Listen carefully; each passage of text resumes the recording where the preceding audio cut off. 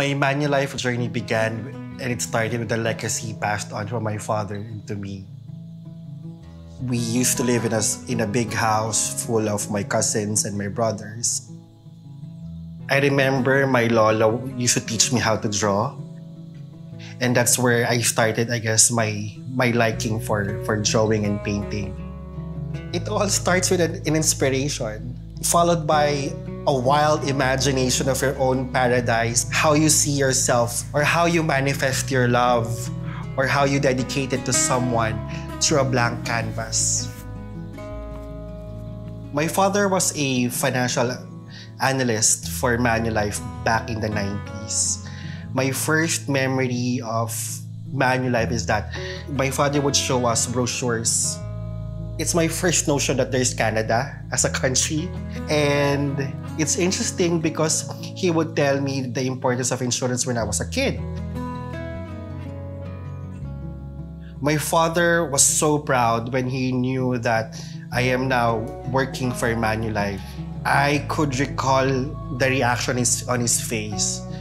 One piece of advice my father gave to me then when I joined Manulife is that he told me to be myself, to always show my true colors.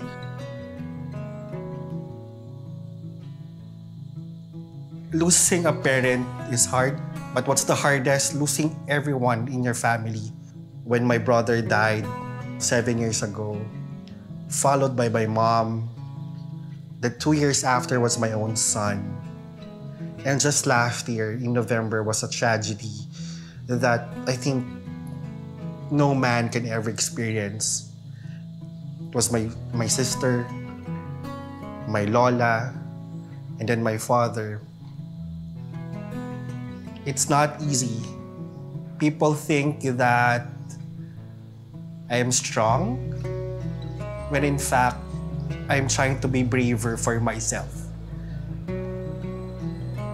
I have so much love to give that I wanted to put it somewhere that matters.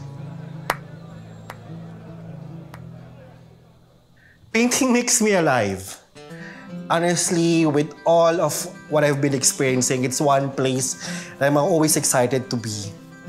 I joined Manulife in 2016, and one thing that I good about this organization is that I know I'm in the right place. The employees who turned out to be friends and families were there to help me when I was struggling. But more so, they're supportive of me developing not only my skills as a part of that acquisition, but more of as a person. The best part of completing an art is when you look at it from afar and you feel freedom.